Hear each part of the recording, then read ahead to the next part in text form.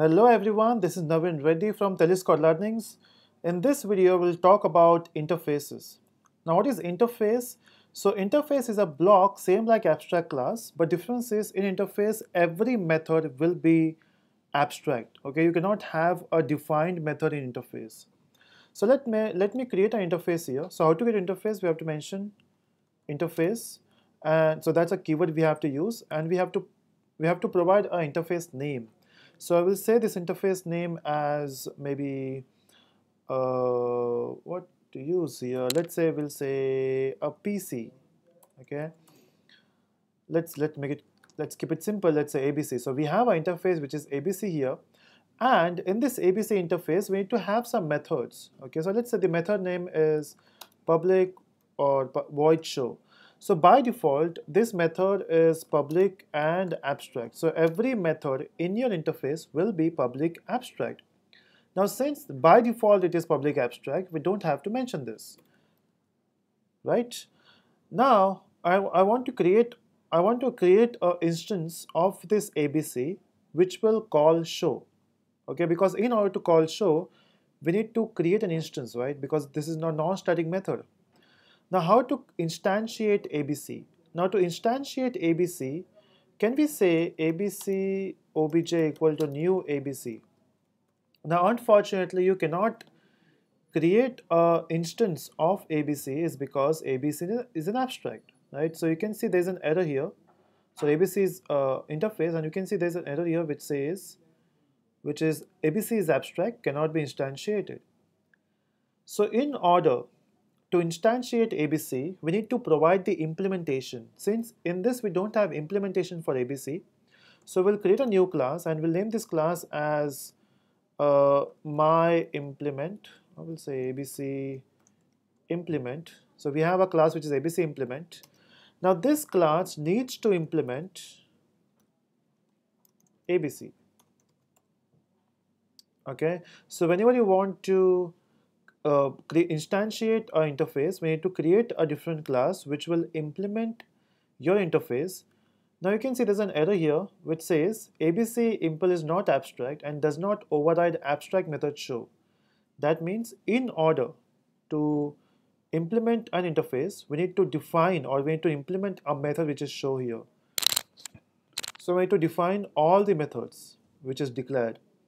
So we have to say public void show, and we can provide any implementation here. We can write any statement. We'll say in show just for the example. So we are writing in show. So we have a class which is ABC impl which implements ABC, and we have a method called as show which prints in show.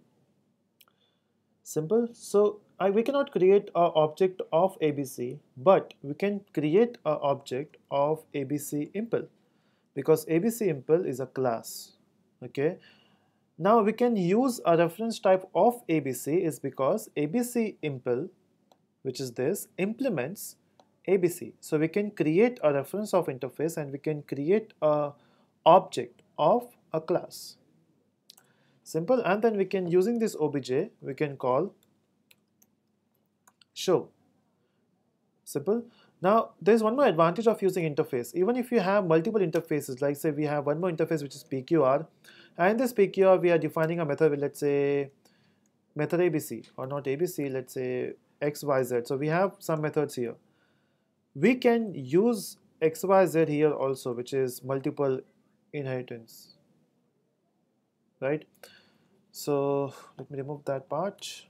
Okay, so we have interface ABC and we have a class which is ABC impl which implements ABC. Let's run this code just to check if it's working or not. Let me run this code, and you can see it prints in show.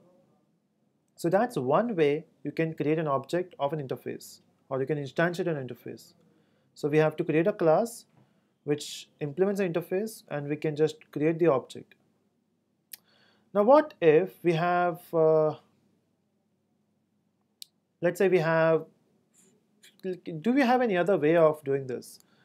The thing is, the sole purpose of this class is just to implement ABC, or just to implement the interface. Other than that, we are not going to use this class in any of the example. So what we can do is we can just remove this class. But will it work? Now since I don't have a class, I cannot instantiate this, right? So let's go back to this. Can I instantiate now? Of course not, because ABC doesn't have the implementation. Now there are two ways of creating an object. One way is called as invention, and the second way is called as discovery. Now always imagine things around you. So let's talk about a mobile phone. So what is mobile phone? It's an invention, right? So it's an object which is created from a class. So someone have thought about a mobile phone. He has implemented a concept. On that concept we have an object. So that means we have first created the class of mobile, and then we are creating object. What about laptop? The same case, right? We have to first create a class for laptop, and then we can create an object. But let's say you're talking about this dinosaur's skeleton or different animals. So these animals are not created by humans. They are already present. We are discovering them, right? So we are creating new objects, but not by inventing them, by discovering them.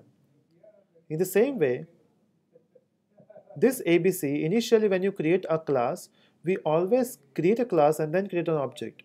But in this scenario, I will not create a class. First I will create an object, and then I will provide the implementation for this class. So this is like first creating the object and then providing the implementation. So that's for me is discovery. Okay, these are not official terms. Don't take these terms to your college or to your school. It's just for my reference. So let's create the implementation. So imagine this block here is the class. Okay, so whenever you provide the implementation, it becomes a class, right?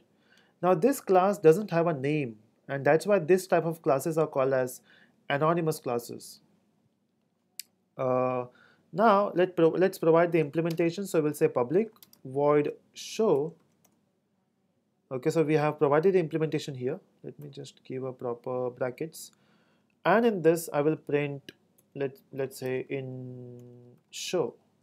Clear? So you can see I'm not implementing any class.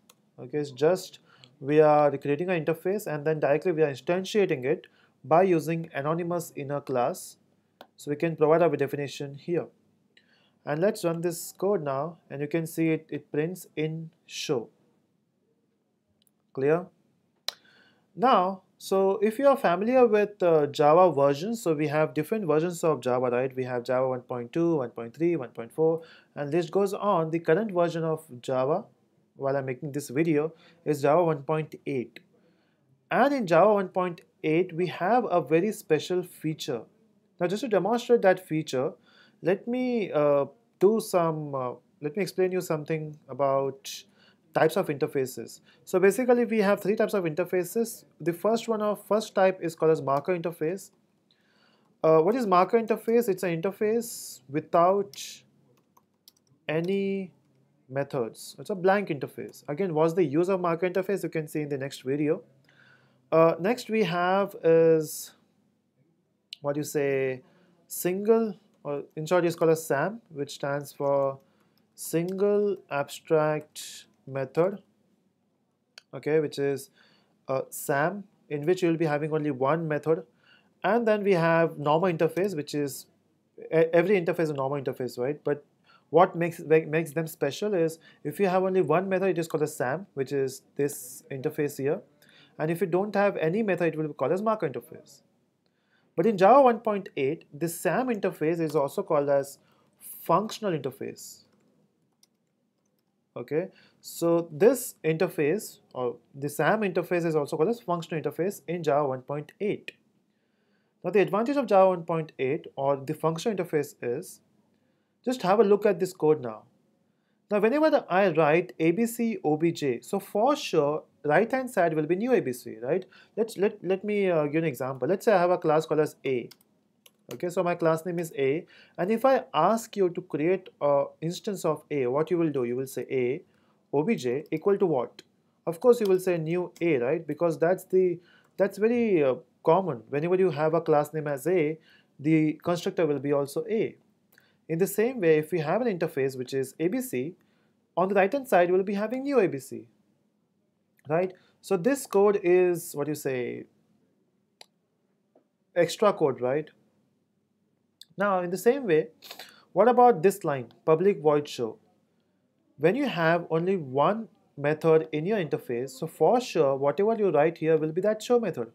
So from here to this point, everything at this point, from new ABC to public void show, everything is extra code, or also called as boilerplate code, which is extra code, right?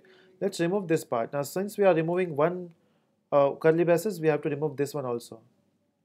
But we need to mention something called as bracket here. Okay, let me just do the undo. So we need this bracket. We don't require show because in case you might send some parameters. So we require these brackets.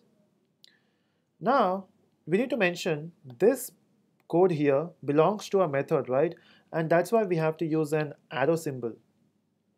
So this part here is called as Lambda expression. So Lambda expression was introduced in Java 1.8. So if you have 1.7 in your system, this code will not work. And even if you don't know this code, it's okay, because most of the colleges, most of the companies, they are still working on 1.7. But maybe in next 6 months, everyone will shift to 1.8. So that's why it is important for you to know what is Lambda expression. In fact, I have a different playlist in my tutorial for Lambda expressions, so you can just have a look there. Now the thing is, if you have only one block of statement, we don't require these curly brackets. We can remove these curly brackets, even we can remove the semicolon, and we can write everything in one line. Okay, and let me remove this extra part here. Okay, so you can see we are defining a whole interface. Let me just take it down so that you can see in one page. So we are creating an interface. We are creating the instance of interface, and then we are calling the object or method. If you run this code now, okay, I entered, okay, let me run this. So you can see the output is in show, and that's the power of Java 8, which is functional interfaces. So I hope you got the idea. So that's how you need to use interfaces in Java. Interface, also external interface. So let's say you have one more interface here, which is interface XYZ. Okay, and this interface, we can extend it with interface ABC. So whenever you have class to class, we use extends. We have class to interface, we use implements, and interface to interface, we use extends. If you have one more interface, let's say interface YYY, and you can even say comma YYY. So interface actually supports multiple inheritance.